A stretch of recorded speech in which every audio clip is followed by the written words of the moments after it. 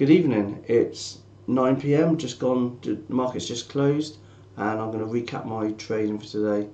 On my screen is the MES 1 hour time frame, and we're currently looking at the last couple of days in the 1 hour. So today, after I did my live video this morning around 8:30, we were about here I think at 8:30, and I said we're watching for potential high risk rejection off of this area, and you can see it did reject that area and then broke through. I'll go into that trade in a little bit more detail because that's the trade I took. But I just wanted to draw your attention to these trend lines I drew in today. So I put together these two pivots, and then I duplicated the trend line to there, and it exactly matched the pivots below as well. So pretty uncanny how the market will just always match, especially the trend lines. I do it quite a lot. I'll show you what I mean. So for example, I drew in this trend line, I touched those two pivots there, and then I just clone the line. Let's try again, clone the line, and on trading view just hold down the control button on your keyboard, and you can see by clone the line it joins pivots together, and you can get a really good idea of where we're going today. And so you can see we were trading between this channel, we come back down, retested that area again, and today we tested that area, we broke out, and now we're running down along that trend line, which is quite interesting to see. So I just wanted to draw your attention to that.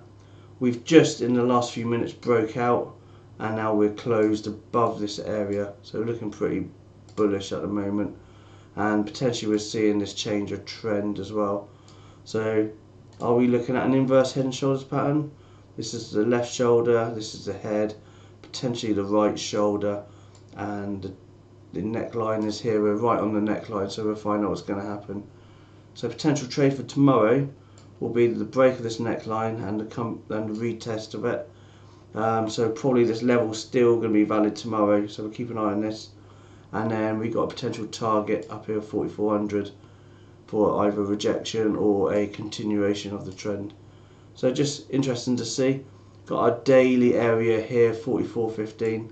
This is most likely the neckline on that daily head and shoulders pattern. I'm pretty sure it is. Yeah, so that's tomorrow. We're now closed above the 50 on the hourly, so potentially seeing a bit of a change of trend. But if you see, we've had a few torrid days coming down anyway. Going into the 5-minute time frame, I'm just going to quickly recap, as we've got my mental toughness session in a few seconds. So pre-market, I said we're watching this for potential rejection, and that's exactly what I took. I took the break and the retest just here, and it's a higher low. It looked bearish as well. The only problem is my target was this little inverse head and shoulders pattern, and I had my first target on this neckline, on this shoulder, and my second target down here. And I was hoping we would put in another bottom on this trend line, but sadly that didn't happen. So I stopped out break even some of it, and I took a stop. And let's go back. Didn't start break even. So I stopped out break even there, and I took a little bit of a loss on the other half there. So a bit annoying. I should have really taken profit, especially when we saw this double bottom, and that was the key there. I should have taken off there because we didn't put in a new low, and I should have just taken my trade. But I held too long and it bit me. So, but I did make it back. So my next trade, I was potentially watching another head and shoulders pattern, but you could argue that every one of these could have been head and shoulders. So this could have been part of the shoulder as well, and this could have been. So it was playing a range. It wasn't doing much today. So I got short up there, got short up there, and I got short there, and I even got short there because I was using this red area as my supply zone. So I was trying to find a trade. And then I got out there, got out here, got out down here, and one down here. And the last time, then when we broke out through here, I just took it off because I didn't like where we were going. It looked bullish once we put in this bottom tail. So I think I got out, my last out in profit was about here, I think, on the break of that. and so it wasn't going to get pushed down. I was hoping it would come back down and retest this trend line, but it didn't. So that's my trade, fully green, and not a bad day really.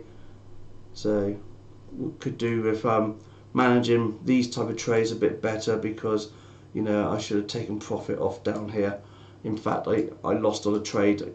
I went green. I was very well green as well. Ended up red. So don't want to turn green trades into red trades. So to work on. Okay, well thank you for watching, and I'll be doing a live video tomorrow at 2 PM Eastern time. No, 2 PM UK time and 9 AM Eastern time, where we go through all these levels and just see where the market is. I'm putting in some top intels here, so we might see a bit of a pullback. Anyway, thanks for watching, and I will see you tomorrow.